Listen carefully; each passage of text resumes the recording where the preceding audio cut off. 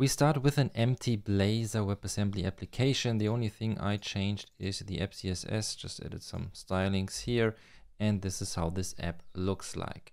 And now the first communication way I want to show you is parent to child. And this works pretty much like the following. So we just create first a new folder, call this thing shared, and now let's add another component called parents, and then also another component called child for our parent to child communication. Now what I want to do is I want to use parameters in these components for the communication way parent to child, and then maybe to another component that is below the child. So all these descendants then, and actually when we have a look at the index razor here, when I now add the parent component, then this is also already a parent to child communication, right? So let me just fix this thing here real quick. And at the we're using empty project here, so this comes not out of the box in this case. And now the parent is here. So what I want to tell you with that is that we can actually already somehow use the parent to child communication within the index razor file and the parent component. But stay with me here. We will also make use of the other relationships here. So this is why we also need the child razor component. Let me just rename this real quick to index razor so we absolutely know what this thing is that we will see in a minute in Chrome. And now regarding the parameters, I want to give this parent a name. So we go to the parent razor component here, and now let's just add a property with prop. We hit tab twice, and now this is a string with a name, and very important, the parameter attribute. So this is now how this stuff works. And to also display the name, let me just add a div here real quick. This is the parent, so we leave the h3 here. This is nice. And then we also add a span, just saying hi, I'm, and then name, come on. And then we just add a new line here. All right, so this looks nice. We rebuild this thing. And let's have a quick look. There we are, index razor, parent hi, I'm. So now what I have to do, see that we have no name here.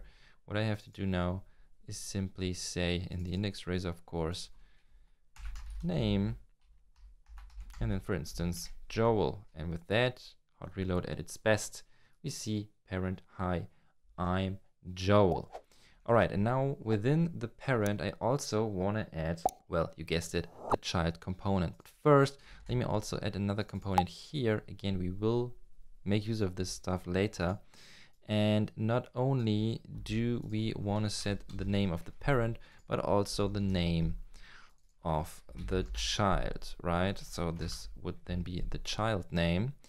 And now in our index razor, we say child name. You see this works with a couple of parameters. You can add as many as you want here.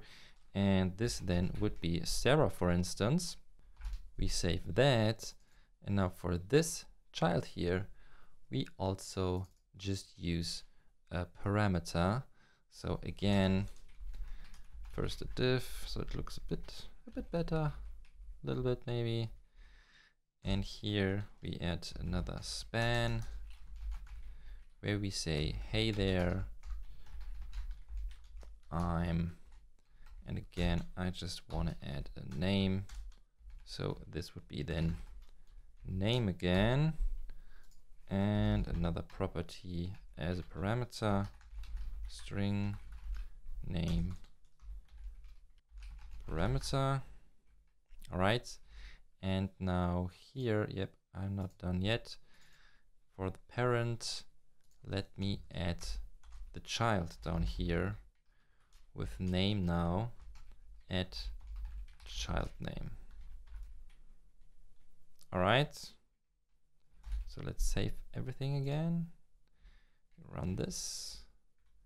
And there we are. So now we've got our index Razor, we've got the other parent, hi, I'm Joel, and this child here, hey there, I'm Sarah. So parent to child communication, even with 3 components, works just fine, no issue here at all. But now what about the other way around? Let's say this child wants to say hi, for instance, to the parent, but how do we communicate this? We need event callbacks. So now we go back to the child here, and also as a parameter, we now add an event callback. So another property, event callback. And if we also want to pass an argument, for instance, then here we define the type of this argument, and let's just say we call this event say hi. And in here again, this is a parameter. And now when we invoke this event, the parent component needs to react to this event, right? So let's just say we add a button like that, for instance, maybe like that.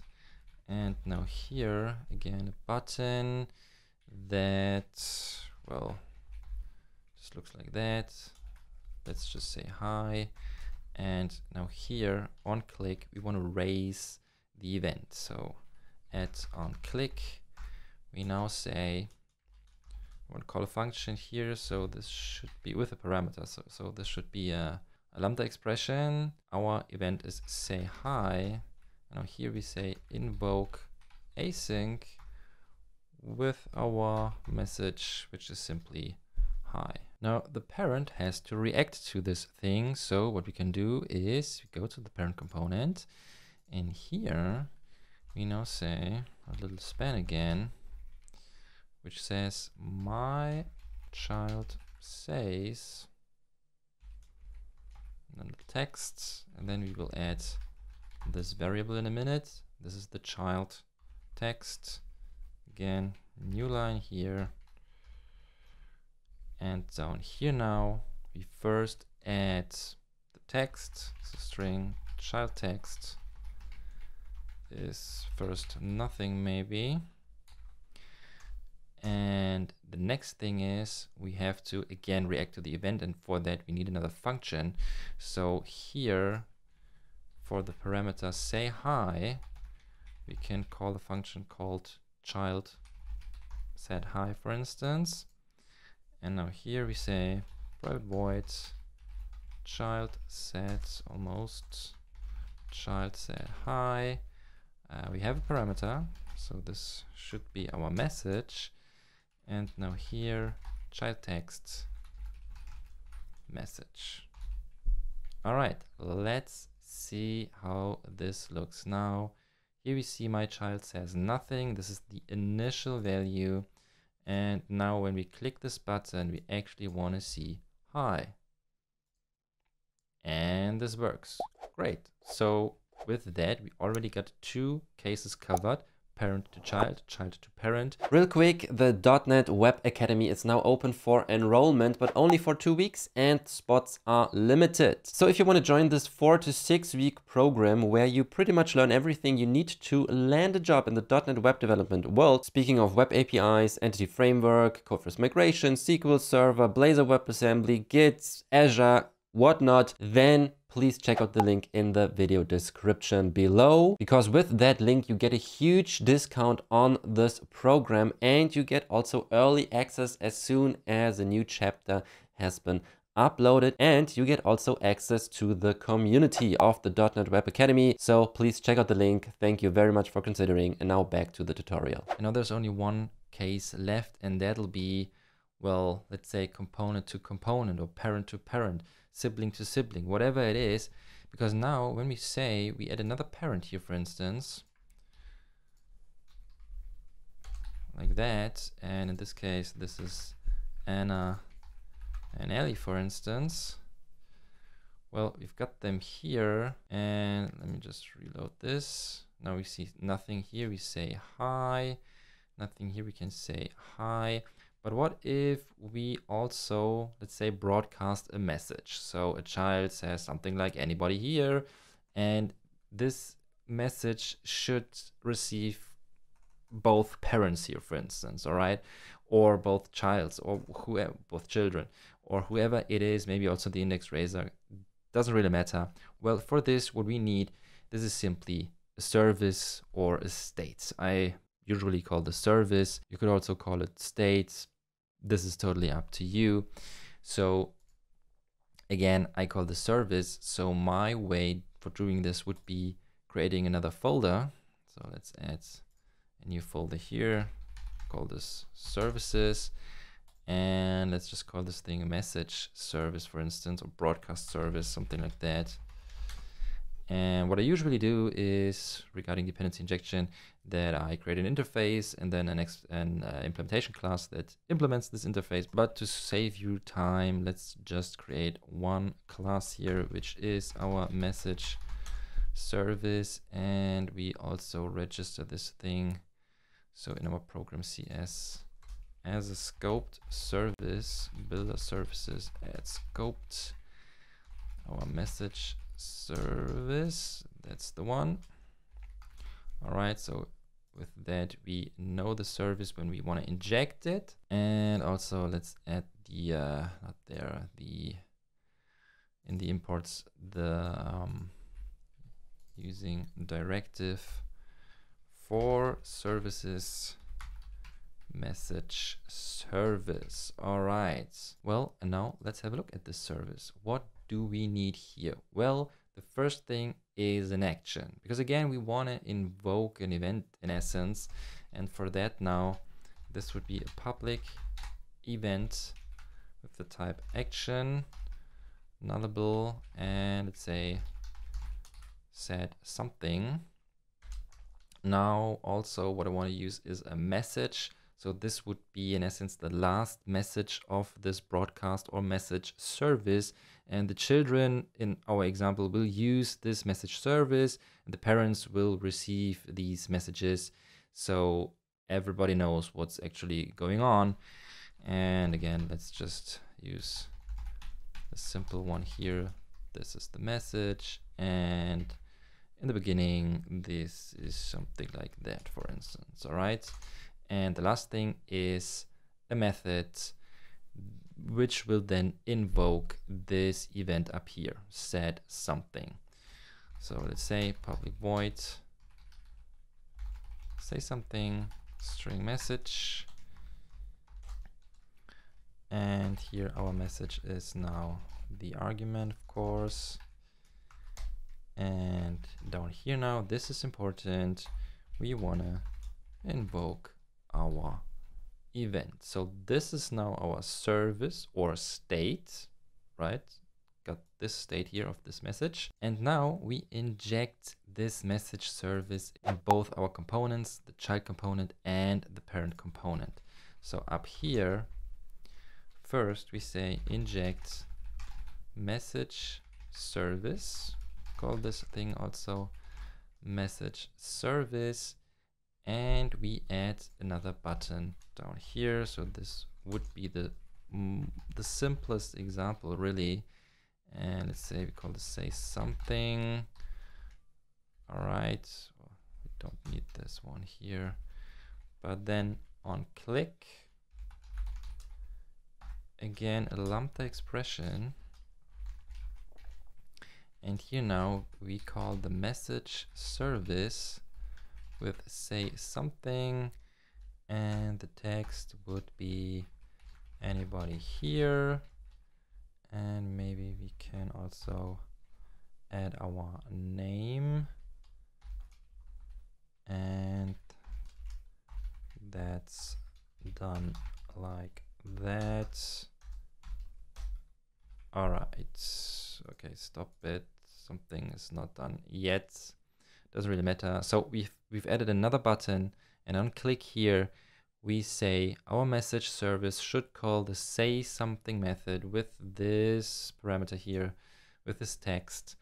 And again, when we have a look here, it is setting the message. All right, so this is publicly available, and we also invoke this event. And now, maybe you already guessed it, the parent or whoever wants to receive this message now has to react to this event. So we go to our parent component, and again, we inject the message service, call this message service, all right? And we add another span here where we say someone said something, and this is again from the message service, all right?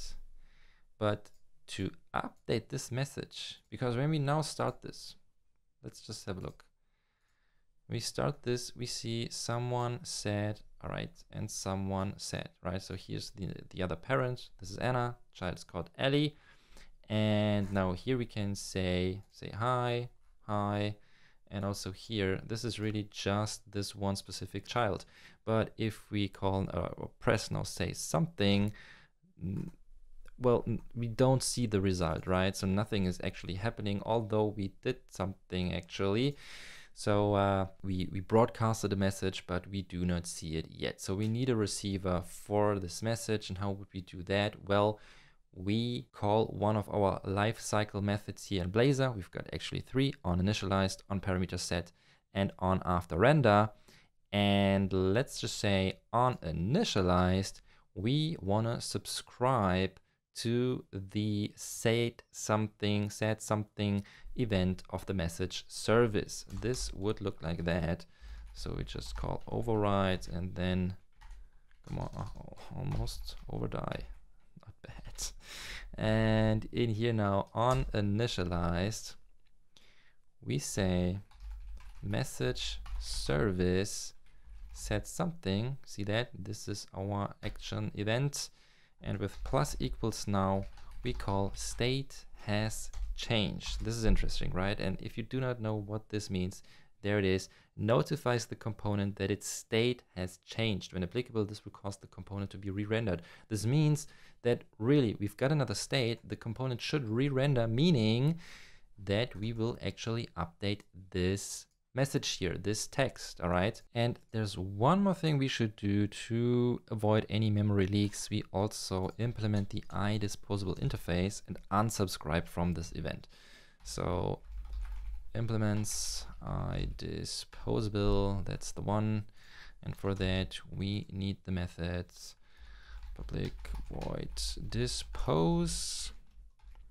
And in here, in essence, we do almost the same. You can copy and paste this, but instead of plus equals, it's minus equals. So on dispose, we unsubscribe. And again, something is not working here. All right, let's just see one more time. There's the app. Let me just reload this. So hi works. Hi works. Now, drum roll, say something. Anybody here? I'm Sarah. All right. And anybody here? I'm Sarah. So already we've got the message. And when we test it with Ellie, we see Ellie here and Ellie up here. So this works just fine, but maybe you also want to get a message from a web service, for instance, or from a database. And for that, you may want to know how to use or implement all the CRUD operations in Blazor WebAssembly with the .NET Web API. If you want to know how to do that, you should definitely check out the video here on the screen.